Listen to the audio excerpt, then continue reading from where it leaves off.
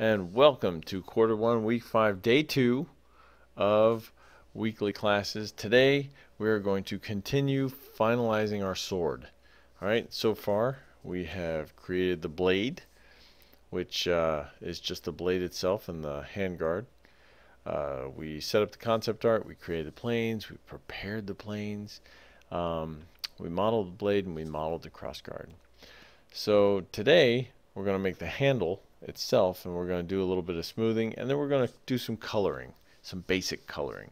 So we're going to get like the leather in the handle and the brass looking crossguard and pommel. And then yeah, so that's where we are. That's what we're going to do. We're going to soften some edges and harden some edges. We're going to add coloring, modify the spec, and then we'll render and save it. Alright, so that's where we're at. So this is where we left off last time. If you haven't, make sure you save your work, because I forgot to last time. Go to File. I'm going to save this as, we're going to call it day 2 finished, and we're just going to keep saving it until it's done. Save. Alright, great. So what we need to do now is we need to create our pommel. Alright, our handle and our pommel. So we're going to do that by creating a cylinder. Alright, we're going to create a cylinder in the top view. So go ahead and hit T for top. Alright, and then if you haven't done so already, go ahead and open up your material editor and grab your modeling material and throw it onto your sword. Then create your cylinder. So click on cylinder. I'm going to hit S for snapping because I like cylinders for snapping. I want to make it, let's see, say, I don't know, 20 centimeters by whatever I turned it into. So hit front. So it's going to start out like this. Alright, and that's okay, but I should probably actually have it go the other direction. So for height, instead of 100, I should probably move it down. I can actually move the whole thing down too. I can just simply move it down. Now, as you recall, our hilt itself is 25 units down. So I can just go -25 and zero this out, and it should be there. And now we can throw our modeling material on there and then actually start looking at what we need to do. Okay, so from the front, you'll notice I've got a little bit of an edge that sort of comes out like this. So today we're going to do a lot of scaling and modifying things through that. So let's go ahead and open up the Modify tab, and we're going to call this Sword Handle. Okay, great. Right now it's a cylinder, which is fine. Sides. Right now it has 18 sides. 18 is a bad number. The reason it's a bad number, and I'm going to isolate this object so we can look at it from the top. I'm going to add a cap too. The reason 18 is a bad number is because it can't be easily, or can't be divided by 4, which means you're always going to have one edge that doesn't have a vertex you can manipulate. So in this case, it's our north to south, our y-axis. There's no vertex here. So compare that to 16, when I've got a vertex here and I've got a vertex here that I can work with. So 16 is a great number. 18 is bad. 20, not bad. The only problem with 20 is you can't divide it by 8, so we don't have nice quarter angles, but 20 is fine. Makes things look a lot smoother than 16, and it still has plenty of edges to work with. Okay, 16 is a great number. If you want to get something that looks really smooth and still have all of those wonderful edges that you were looking for, 24 is not bad, because you still get your 45-degree angles as well as your 90-degree angles. And then of course 32 is like super smooth. So I'm going to stick today, I think I'm going to do 16. Keep with the low poly vibe on this whole thing. Now you'll notice I added 2 cap segments, and from the front I've got a whole bunch of height segments, but I'm probably going to need that. So I'm going to right click and end my isolation there, and we're going to look at where we're at. So at this point we can right click and convert it to an editable poly. I'm going to grab edges. Now I can grab an entire loop of an edge by double clicking on any one edge that ends in a loop. Okay, loop modeling is absolutely critical, and we're going to work on that today. Now the cool thing is I can actually grab this loop up here. That's going to be really helpful. So let's do that. So we grab that loop up there, hit front. I'm going to move it down. Just move it down. I've got snapping on, so I got to hit S to turn that off. I'm going to turn off my snapping. All right, that's good. Now I'm going to grab this loop up here. Hit left. And I'm going to expand that out until it reaches the edge here. Now I'm going to hit R for scale. Now, if I scale this with along any one axis, it may look fine at first, but if you look at it, it doesn't end up being fine. So for now, make sure when you scale things, either from front or from left, you're going to scale using this middle triangle. That will scale it out in the two directions equally. So let's do that. I'll scale that out like that, and that gives me this nice edge from the front. I want to make sure I'm not going too far. If I go too far, it'll look weird.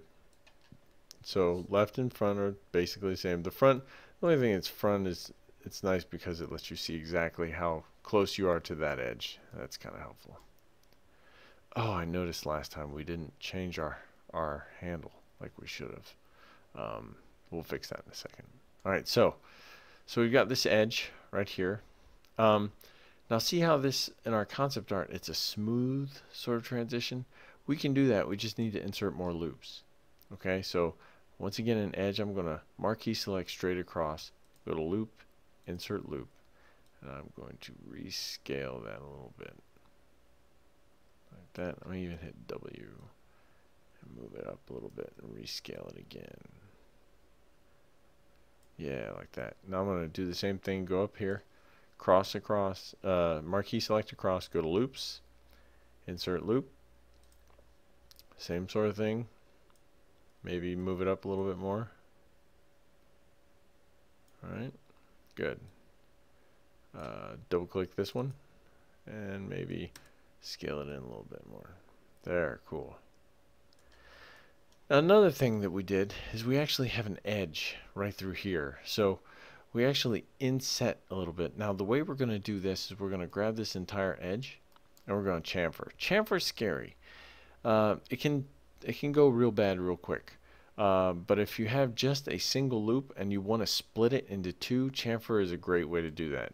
And the reason why we're going to split it into two, you'll see in a second. So I want to go to chamfer, settings, and I'm going to leave it at 1. That looks pretty good.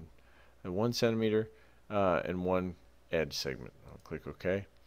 Now what that does is it gives me a little more geometry to work with, and now I can double click on this, get this loop, scoot it in a little bit, and hit W and move it up. So I'm moving it up so it looks like this thing is inset, like as though it's wrapped and capped, just like that. I think I can move this one down a little bit more, actually. Maybe not. Loops, insert loop, extrude a little bit, maybe move it down like that. That's pretty cool. Oh, that's good. Looks basically the same. All right. Now we can do some more loop moving. I'm going to take this, make sure it's here-ish, scale it down a little bit. Take this, hit W. I'm going to move it to the center of this like squishy part, and I'm going to chamfer this one as well. Chamfer a little bigger. There we go. Good. So what that does is that gives me an edge that I can sort of keep there, and then this edge I want to move to the skinny part and then bring it down a little bit. See that? So that gives me that little bump that I was looking for. Now there are other ways to do this, but one of the main goals here is sort of that you're learning how to use these different tools. We could use the chamfer tool in a little bit more logical way. So I can actually take this, go to loops, remove loop. Alright, so get rid of that. Grab this whole section, insert loop, figure out exactly where I want it. Alright, move the whole thing in. Alright, chamfer, this time make it 2. Click OK. And now these can come back out kind of like that. Same sort of thing. Actually, I'm going to grab all of them and deselect those. Scoot these in like this. And then you'll notice I've got a whole loop here too. So front W, scoot that down. Now you'll notice also that that has some weirdness to it as well. We'll fix that in a second. That's this one vert that's in the center. Front, the W, I'm going to pull it down like that. Now we're going to do some more extruding to get this bottom section out. And I'm going to bring this in too, using R for scale. I'll bring it in sort of like that. Maybe add another loop, hit the number 2 to get to edges. Marquee select these edges, and then go to loops, insert loop, scale it again. There. Now at this point I'm just sort of trying to follow along with the art itself. Maybe move that up a little bit like that. Alright, cool. Cool. Alright, now this next section. Grab faces. So I want to grab all these faces, which will give me the bottom and the sides. Hit left again. Except I'm going to deselect this section here. Okay? Now, from here, I'm going to extrude. Alright, we're going to extrude just to there. Okay. Let's pull this section out. I'm going to bevel this time, because that is basically the same thing as extrusion. Alright, except I can bevel a little easier. I'll bring that out a little bit again. I'll do it again, except this time I'll extrude that way. I'll bevel in a little bit. I'll do it again. Extrude a little less. Bevel in a little more. And then I think one more will do it. Bevel in. There. Done. Alright, now all that's left is grab that last little vert. Front. Z for zoom. W, pull it down just a little bit. There. So, there we go. And you can adjust this a little bit if you like to make it exactly what you're looking for. I think I might bring that down a little bit. And bring this out a little bit. I think I'm going to take that and inset it into there like that. There. So this gives us a little inset. Oops. Left Z for zoom. I'm going to make sure I'm going to snap this. Hit S. I'm going to snap it to there so it's nice and flat. Okay, cool. So there we go. That part is basically finished. If I wanted to, I could extend this out a little bit like that. Oops. Turn snapping off will help. There. Cool. That's closer to what the original art. Now, that's done. So now I got to do is the pommel, or the handguard. So I'm going to turn off vertex, go back into create mode. From the left view, when we did this last time, we were supposed to adjust this, and I forgot. So go to the Modify tab, grab your vertex, grab those vertex, and these vertex, and then we're going to hit R to scale them. Just scale them down a little bit. Now, I would modify them. You could probably bring them in if you wanted to. Yeah, why not? Oops, missed. Undo. Pull in just a little bit. I also think these should come in just a hair. Just a... Oops. See this? I'm trying to scale it down. They squeeze out. That's because I was already on I was already on my R key, and I hit it again, and it turns into select and squash. Be careful of that. It happens to the best of us. All right, I'm going to bring it down just a little. Yeah, just a little bit.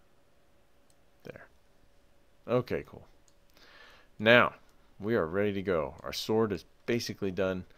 Let's go ahead and start looking at what we want hard versus what we want smooth. So, go back to the material editor and throw this generic material on there for now. All right. So when we do that, hit Q, select something else. Now, we already have a little bit of a hard edge right here, which is great. This whole piece looks pretty good. What we really want is a hard edge up here at the top. I'm going to hit P for perspective. The blade in particular, I really want every single one of these edges to be hard. Okay, and the way I can do that is I can just go ahead and hit 4 to get all the polygons. Select the whole thing, this whole thing, and then I'm going to come up here to properties and click, hold this little, or click that pull down, go hard selected. When I do that, now when I render it, I should get nice hard edges. Yeah, you can see those. Right? Render. Now I am getting weird cross issues, and that is because this doesn't quite match up. Alright, we can actually go through and fix this. I think that's these. Yes. We just need to make sure these align with the top. So these need to align with that. So if I hit W, grab one of these at a time, hit S for snap, and just make sure they snap together. That will get rid of that weird edge. We render it. We may have to reapply the hard modifier to it. That should fix it though. So under properties, hard selected. Now down here, I want this to be hard, separate from that, separate from that, and separate from that. So I want all those to be hard as well, like that. Now this is different. I want these to be smooth together, but I want them to be separated by an edge. So I want to go into properties. I want to do smooth selected. So click on that, go smooth selected. Do the same thing here. Properties, smooth. Alright.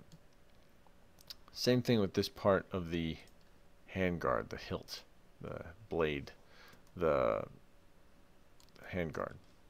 So I'm going to go ahead and select these, go into polygon. Now, the other thing we can do, instead of using the computer to sort of guess all this stuff, we can actually control what things, what faces are soft through all the way at this bottom section through a thing called smoothing groups. Now you'll notice this is all 5. Every single one of these is considered 5 because that's what's highlighted. But when I click on this, I get 3. So all these are considered 3. This one's considered 4. This one's probably 2. Yep, 2. And this one maybe 1 or 6. 6. This is 1. Oh, 7. We don't have a 1. Now, any numbers that are identical won't have any smoothing edge between them. So between 7 and 3, you're always going to have a hard edge there. Render it, you can see the hard edge. That looks good. Right, at the bottom here, I've got some weird stuff. Whenever you extrude something, you get real hard edges. So what I want to do here is I'm going to grab all these. I got to grab the right object. Select the handle, hit 4. I'll select all those. And now everything that I want to be smooth together, I'm going to increase this, grow this to grab. So I want all those to be smooth. I want that all to be a smooth edge. So I can go all the way down here, and right now some of these are set to smoothing group 1. So I'm going to go ahead and select all of them to smoothing group 1. Now that would look fine as long as this isn't also smoothing group 1. Because it is, it's going to give us weird shading like that. See how it tries to fake the shading, and then this is weird.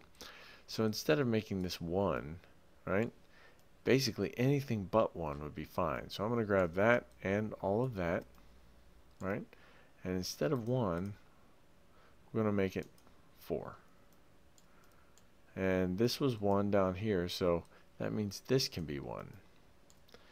As long as it's not touching, it can be the same group. All of these are the same. This is 4. These are 1, so 4 is good.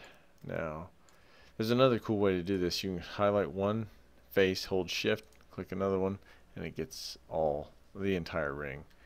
I like that. That's a nice little touch. I'm going to grab all those. I'm actually going to grow. I got to be careful actually, because F3, I don't want to get the top.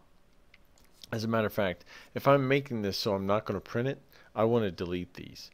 So let's go ahead and do that. Let's go ahead and hit F3 again to bring back this. I'm going to right click and isolate this selection, and I'm going to highlight these edges. Alright, now I could select them all, or I could hit left, zoom in, grab all of these and hold Alt, deselect all of those and hit delete.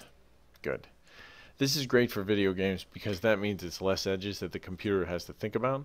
So this is really good for video games. However, if you're going to 3D print, this won't pass an STL check, and we'll talk about an STL check later. Or actually, I should have a video up on Donna's tips and tricks. But for STLs, this is bad. But for video games, it's great. So we're going to go with the video game concept here. And isolate. Alright, we have the same problem actually here. I want to isolate the blade. Look at the bottom. We have 4. If I grab those and deselect these, I have these 4, or those edges on the bottom I can delete.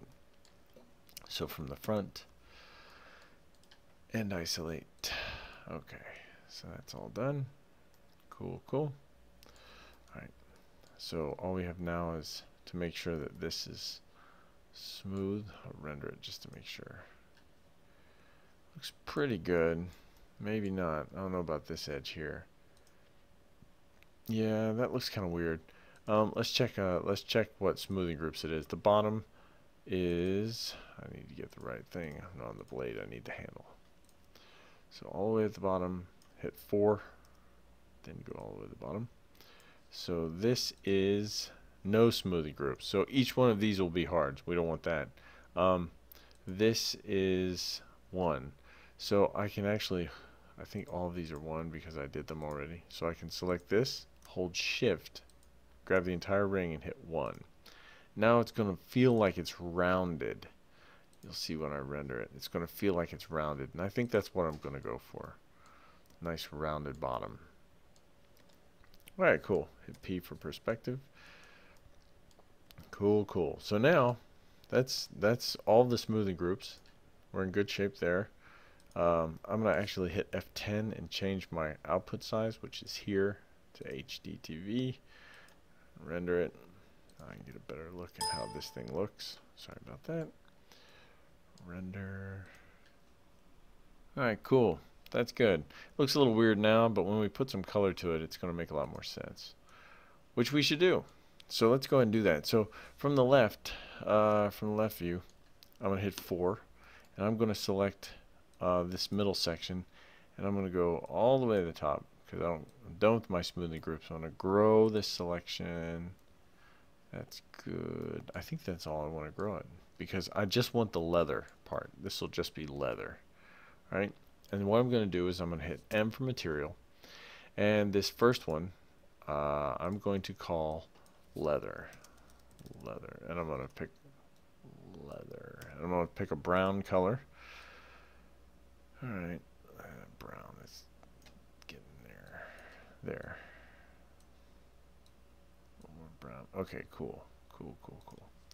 Alright, and now I'm going to drag that just onto there. Cool. Now the whole thing turned brown, and we'll fix that in a second. Next, we need a brass. Okay, let's call it brass. This will be the hilt and the pommel and the little piece on the blade. So brass is like a yellowish orange. I like that. Maybe a little more orangey. That looks pretty good. Alright, now all the brass stuff is from the left. We're just doing the handle right now, so I'm going to grab that stuff and all of that. Now, there's a little edge down there and a little edge up here. I think I'll be able to go grow. I did twice to get under there, but I think it probably jumped up a little here, and I don't want that. So once those faces are selected, I can just drag my material on there, and it automatically applies to just the faces I had selected. Alright, cool. Now I can go back into create. You can see it's starting to come together. My chocolate sword. Hit M, drag the brass onto there. That's done. Select this and go to the modify tab, polygon. I'm going to grab that and I'm going to grow it by 1. That should bring me up to the edge here. I'm going to drag this onto that. And then I'm actually going to go up here to select. I think I've got the select by inverse. Maybe it's. Now I feel bad. It's taking too long. There it is. Select inverted. So that grabs just the blade because all I had was the other piece before. And now I'm going to go over here and create the blade color. Blade. So to me, the blade is basically white with maybe a hint of blue. Right? Like that, maybe. Just a little, just a tiny little bit of blue. Mostly white. Right? Maybe a little touch of blue. Alright, good. You can do what you want. You can make it blood red for all I care. Alright, now that's good. I'm going to drag that on there. Cool. Now, the color's good. The last thing I want to do is sort of modify the spec before we take a picture. So that means specularity is over here under specular highlights. And for the blade in particular, I want it to be like a glossy, shiny blade. So go ahead and turn the specular level up to like 100. And then I like to clamp the glossiness down to like 70 or 75. So we're talking like super shiny. Now for the brass, I would say a specular level of maybe 50, right? And a glossiness 25. Seems right to me. All right. And the leather, obviously, no gloss. We don't want any gloss. I wouldn't think. Maybe some softening. You can adjust that however you feel that it looks the best. I'll try and render that out. Make sure you're getting a nice perspective view. There. See, you got a little shininess there. The blade itself. Should render that out. Get something. Get a nice glint on there. Alright. There you go. That's the idea. So there's our glossy blade. It's not quite as glossy as I want, but that's okay. Alright. So there we go. So now all we have to do is get ready to render it. So hold Shift F, and that brings this up. Now earlier we reset our F10. We hit F10 and change output size to HDTV. So that's why I've got this. I'm gonna save it. You should save it too before you start doing anything crazy. I'm gonna highlight the whole thing. Go to creative mode. Highlight the whole thing. Hit E. Rotate it a bit. W, move it, turn snapping off, you crazy guy. Get it right. Oh, I like that. That's pretty cool. Alright. And rotate it maybe a little more. Rotate it like that. And try and make it fit well within the actual scene. You can come down here to this zoom tool and zoom in like that. That looks pretty good. Render it. There you go. That's basically it. You are done. You've created a sword. Make the master sword jealous. Render it up. Alright. Looks pretty good. Looks pretty good. You could definitely figure out how those hard edges are coming out. That probably could be fixed. Let's grab the blade. So I could grab this and then make sure it's smooth by going to modeling, going actually all the way down here, making sure that it has an edge. So it doesn't really have a number. I couldn't make sure each one of these has a number, and I think that will get rid of it. So that if that's 1, this is 2, this is 3, this is 4. Then I go to the other side and say this is 5, 6, 7, 8. Alright, cool. Let's look at that now. I bet that's going to look way better. Render it out. Oh yeah, that's a way better. Way better. Get like a good angle on it. Maybe zoom in a little bit more. Render. Oh yeah, that's way cooler. I think that's a good layout. I'm going to keep that one, so I'm going to go ahead and save this image. Alright. And I'm going to call it Q5 Day 1 TN Day 2, actually. Day 2 thumbnail. Yeah. Alright. And that's it. We're done. I hope you enjoyed making the sword. I hope you learned a little bit about loop modeling and about how to make things look soft versus hard edges. Soft edges versus hard edges. You know what? It's crazy how cool this part here. I feel like that just makes the sword so much cooler because it's got that tiny little bit of like blade, like glued. I don't even know what that part would be called, but it looks like it really holds the blade in. It's like part of the handle. I think that really turns out well. If you want, let's look at some of the extensions, right? So extensions, you could add more detail. So you can make more small ridges. You could do like little filigree, fancy runes or something in the on the hilt. You could put like some sort of groove along this blade. There's a ton of stuff you could do when it comes to adding more detail. Or you could start over and make a totally different weapon. You can make a mace. So it's like a stick with a ball on the end and spikes. You can make sure the ball is smooth, but the spikes come out real, and they have a nice hard edge on them. So there's a lot you can do with it. So yeah, so knock yourself out. Do something cool. Make something awesome. That's the whole point. All right. I hope you enjoyed making the sword, and thanks a lot for watching, and I'll see you next time.